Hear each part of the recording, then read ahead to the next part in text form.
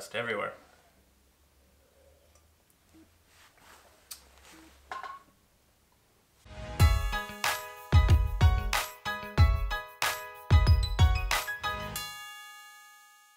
What's going on, guys? I'm Jody. This is Inspire Woodcraft, and today we're talking transition. Now I say guys because according to my YouTube analytics, of my viewers, 92% of you are male and 8.1 of you are female. So most of you are male and some of you are confused because we're over 100%.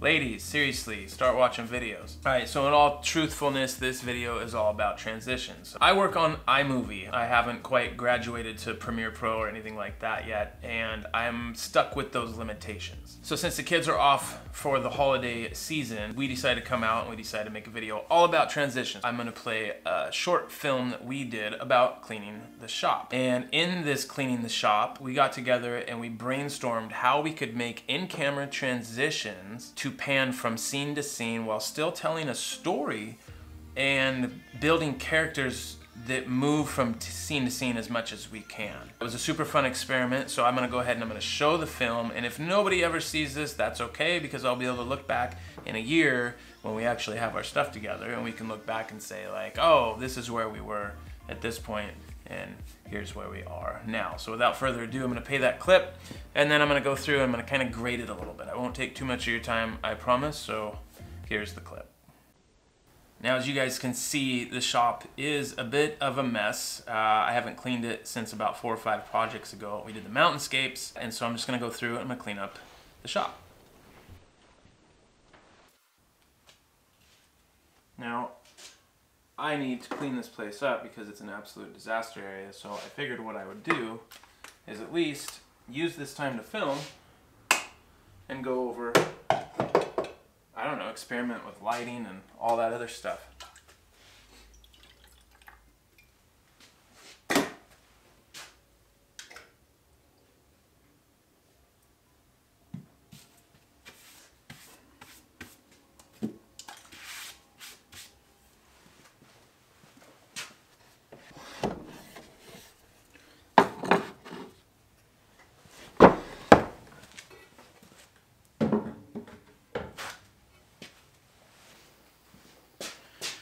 As an example, we got these soft boxes, and it works really good, I think, for the talking head part of the of the mountainscape video. And the other cool thing is, the audio should be really good. I have the mic right here, just out of frame. I'm getting a new cord though, because I feel like there's some hissing in there. But otherwise, I think that the audio's a little bit better. Oh, I do know one thing. A really cool idea, I thought.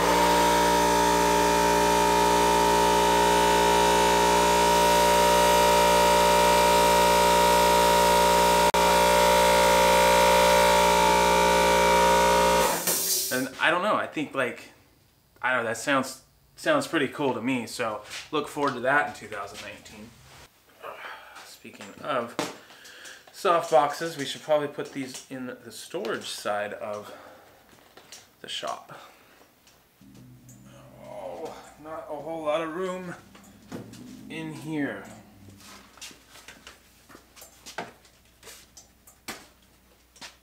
Close enough.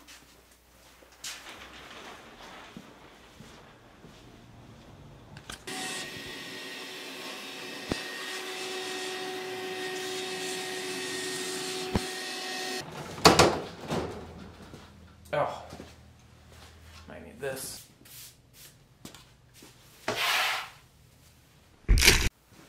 All right, now that first transition, I think we pulled it off pretty good. The whole idea for us is that we would start at this side and we would whip all the way around, and then magically I would appear. I know I fooled everybody with that transition. And keep in mind, we've never done this before. So now the cup was supposed to be a main character in our film the entire time. That's what we brainstormed. And so we tried to use that cup as sort of a magical device where when I did something with the cup, something weird would happen, and then I go about my day totally not knowing. We got the timing of the lights and the cup to the mouth part down okay. I know that's not a transition, but it's just a part of what we wanted to experiment with. I have a remote for the lights. Some of you that watched the shop tour might have seen that. The pigtail that the remote is hooked to and the remote itself makes a very loud clicking sound. And it's really hard to mask that, especially in iMovie where I don't have a lot of good audio controls in post. So we tried, it's still kind of cute, but I don't think we pulled it off to the greatest that we could have.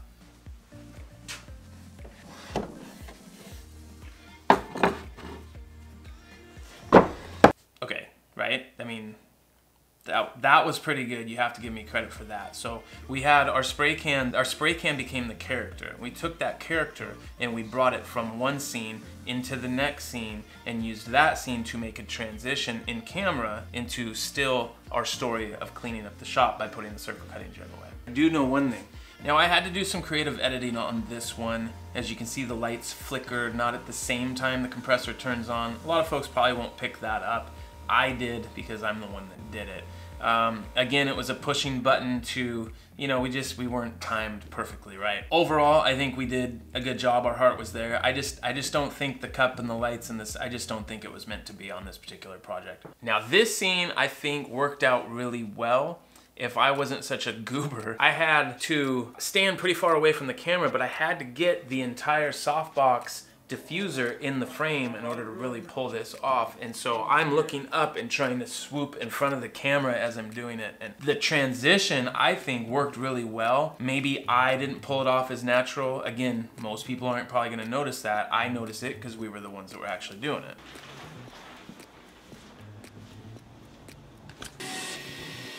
Okay, now right here, I have to tell you guys, we were all super stoked when we saw this when we put it in post, because this was Hayden's first time hand holding a camera and doing video. And so this was super cool. I can't believe how good he pulled this off. So with this, I wanted him to follow me out of the last scene and over to our new character, which becomes the planer. So to shoot this, he has to pan up into the ceiling. We realized that the color of the ceiling pretty closely matched the color of the sawdust that was still on the floor. So we scooped a bunch of sawdust up, we put it in front of the planer, and we had him then pan up from the sawdust and into the planer. We thought that composition was kind of cool. Wish I would have had a little bit different lens setup. That would have made it a little tighter in, but we, you know, we're working with what we have. So he's then gonna whip up. So you go from this up to the up this way, and the smoothness of it, and I'll be darned, but the color match was pretty good, and swoop up, nailed it. For his first time holding a camera and doing video, I think he did super well. He was a little bit shaky on his walk to the, but seriously, first time? Are you kidding me? Now this one we had to get a little creative on because we couldn't find a good transition between the side of the planer and into the next scene. And we still needed to sweep and kind of keep it short. We didn't want to have a 15-minute video of transition. So we decided moving into the broom would be a good idea, and the only thing that I could come up with is if I actually push the planer past the lens, revealing the broom, so on and so forth. And that last scene was we put a GoPro in the bucket and I simply dumped the sawdust on top of the GoPro. So thank you, GoPro. Man, this was fun. I know it's not necessarily a woodworking thing. I mean, hey, we all gotta clean our shops, right? But being able to get him out here and do something different and something cool, I don't know. To me, that's priceless. It's something that we're both gonna remember for a real long time. So it's the same as building a project, right? We did a project. It took us 3 days. Yes, I've been wearing this for 3 days because I wanted to maintain my clothing consistency throughout each scene. I don't know.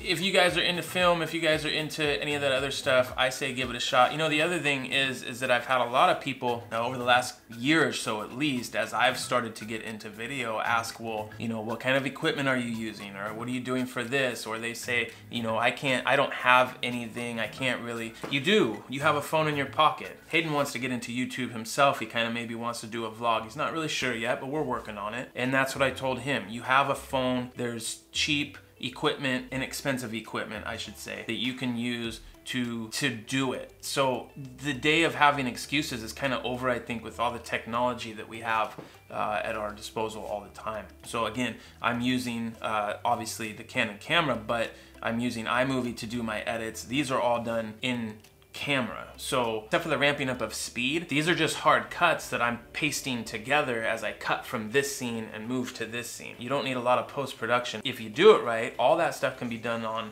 iMovie or Adobe Rush on your smartphone, where you could do it mobile and post it online somehow. So there is a way. All I'm saying is get creative, get out there and just start doing stuff. Oh, the other thing, cups.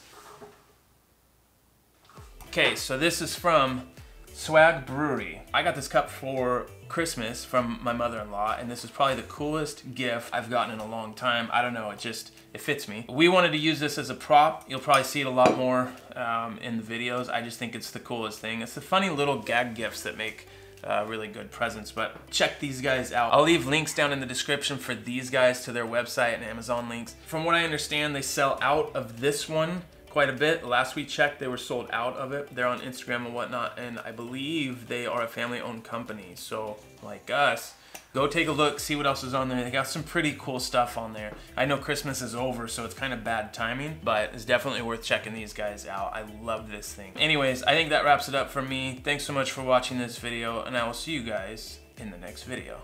Cheers. What? What's going on, guys? I'm Jody. This is Inspire Woodcraft, and I can't do this with Hayden on the other side of the camera. Bye, Hayden. I can't concentrate with you back there. Okay, I gotta start over. Okay, where's your action or something like that? No action? You just throw it away? Okay, but maybe do step to the side a little bit. Okay. You're all hot and sweaty now. Whenever it's up to you. Do you want me to stare at you the whole time and do it? Oh.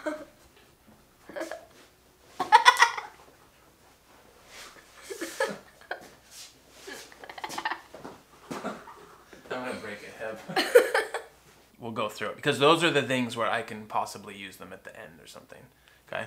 Hey, what's going on, guys? So that little disclaimer that I put in there a couple times, the reason is because we had some iMovie issues. Actually, I work the heck out of iMovie when I do my edits. I've got like 20 some videos on the channel right now, and I've done them all on iMovie. iMovie's a great product, especially if you're just starting out or if this isn't, you know, editing isn't a really serious thing to you, but I have kind of maxed it out every time. It's always glitchy, it always has problems because I honestly just give it too much to do at one time. So it crashed. I crash course Adobe Premiere Pro in the last 2 days to get this edit out. So all the footage that was filmed before we knew that iMovie was going to tank on us. What I did in Premiere though is I tried to keep the edit as close to realistic as what I would have done in iMovie, except for the text. Other than that, everything else, you know, color grading, corrections, all that other stuff is the simple stuff I would have done in iMovie. I actually don't know how to use Premiere other than just to get this video out. So there's a couple little hiccups here and there, of course, but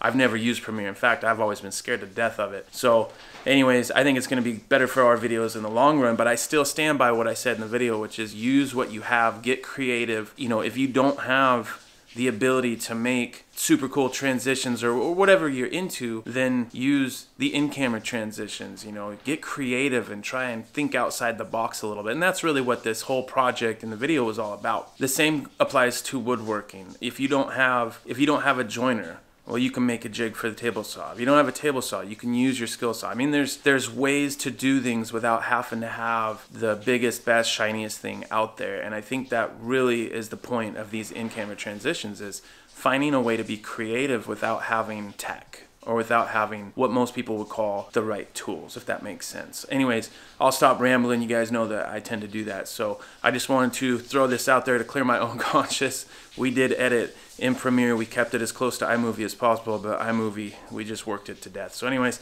we love you guys. Thanks as always for watching. We'll see you later.